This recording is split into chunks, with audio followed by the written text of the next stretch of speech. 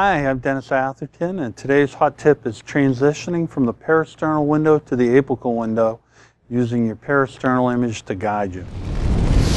All right, so we're going to talk about going from the parasternal to the apical window.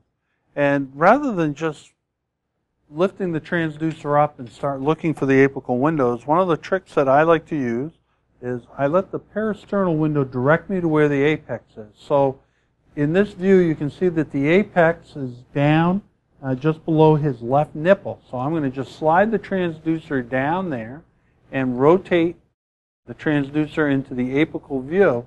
And I've very quickly found the apical four-chamber view in which to start my views. So rather than just lifting the transducer and hunting around again, I use this transition move from a parasternal long axis, sliding down, and then rotating to a four-chamber view, and can quickly find the spot that I need to continue the exam. Okay, now you give it a try.